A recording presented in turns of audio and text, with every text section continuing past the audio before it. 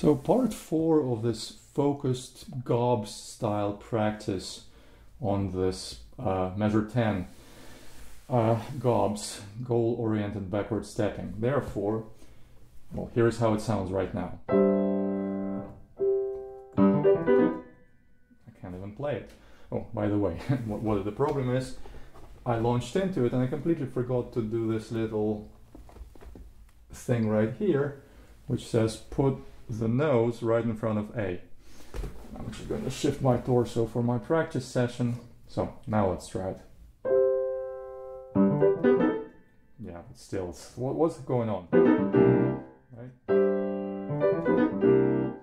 So I can kind of play it, but still not too happy about where I'm at. So GOBS means establish the G part first, goal, and this is my goal. Once I know I can play it in the right position, I'll add that G. I'm holding it down, but also I'm holding this guy down, right? So,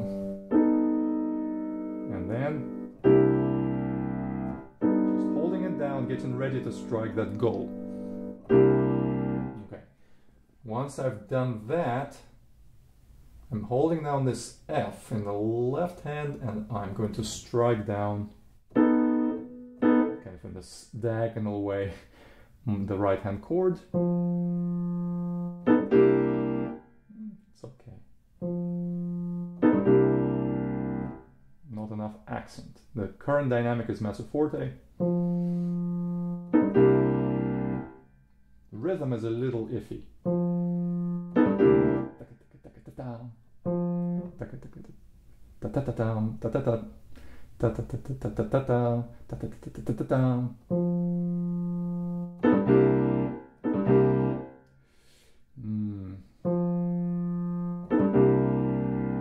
Let's say that's not good enough because I'm not holding that chord long enough.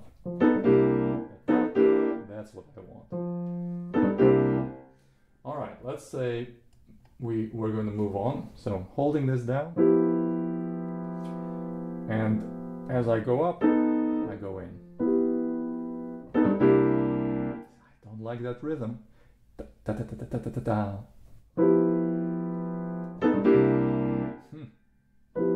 Really is not easy to strike a single left hand note while something about it. Slow down easy, but you speed it up, something happens. And yet when I was here, just holding it down, and then when I could go here, it's still better. But now when I'm here, there it is. So going kind of quickly through step by step backwards, somehow the mind zoomed in on what the problem is. I can't really describe what my brain is doing or, you know, how it's controlling my arms, but something about the problem gets sorted out when you do it one after another, bit by bit, backwards like this, and so then suddenly ta ta ta ta. Now, let's do all 4 chords, or all 4 eighth notes. So I'm not holding anything down, but I probably want to do this. Come into it from this position. So I practice this second finger extension in my left hand, and I might as well put this square right here, just to make it obvious.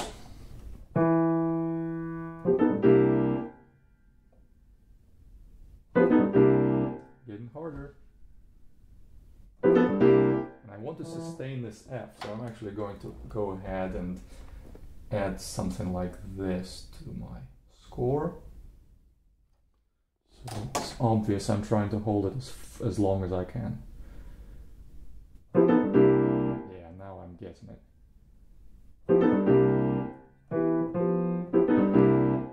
Now there's a good sustain, I think the rhythm is better. Now eventually when I'm wrapping up this practice series on this measure, I will go back to that view I showed, what is it, part 2, where I can actually see the MIDI precise timing of each note strike, and that way I can see how good my rhythm actually is. Alright, so let's step back to here. Yeah, that's okay. It's basically the same. The only difference is, before it I was not holding that E down with finger 2, I was just kind of keeping it there. Now I'm holding it down, but the feeling is exactly the same. Okay, I'm really curious what that real tempo, let's measure what that is. So, it's actually not too bad, it's about 116. The original tempo is 120, but Kapustin plays it at about 116. Somebody like Marc-Andre Hamelin plays it, I think, even slower. I don't think this piece has to be super fast, as long as it's got that strong propulsion. Not holding that F. There it is. Alright. Oh, yeah, why do I have this at G major triad? Probably forgot. Okay, so I'm now going to hold this and go ahead and add sort of line that shows I should sustain it. Okay, so that's our starting position, right? And I'm getting ready to lead down with my right hand and strike this and get my thumb out of here. So let's put it all in red. Not quite. There it is. Okay, so holding this, that's going to be tricky. Almost there.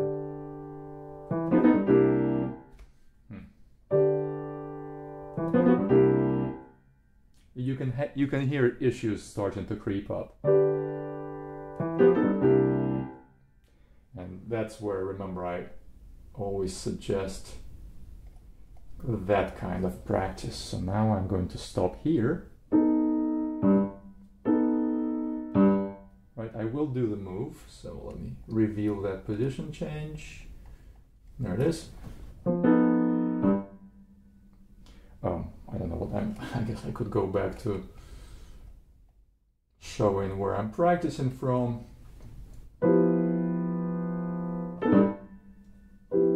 Just holding this. Now stopping right there before the last chord. Now actually playing these notes.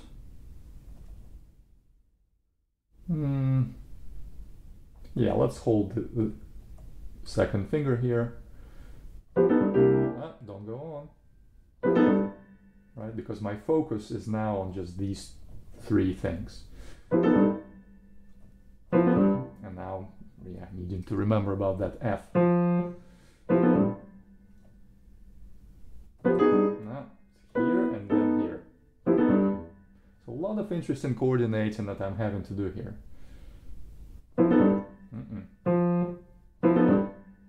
There you go.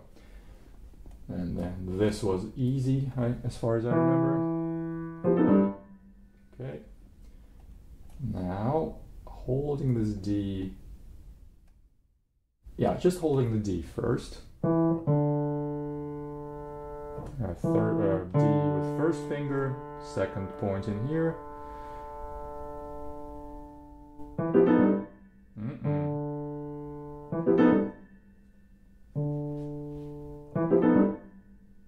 Not holding that F. Because it's easier to let go and just go into this position, isn't it? But I think you start to lose that sustained versus staccato texture.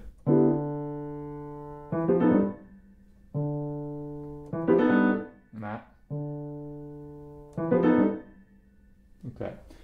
Then finally, that's my fingering. this, and then from here, that difficult leap in the right hand.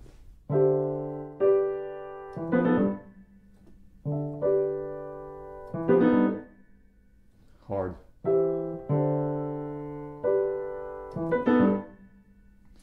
Well, at least what I can say is I've advanced further than I did in my previous parts. So there's definitely progress, I'm getting it, I'm within the microcosm of this little measure. I'm kind of addressing a lot of the issues in the rest of the piece. So I think it's a pretty important thing to get as correct as possible. But anyway, I'm not sure if I can record for the next couple of days because of some things, remodeling things in this room.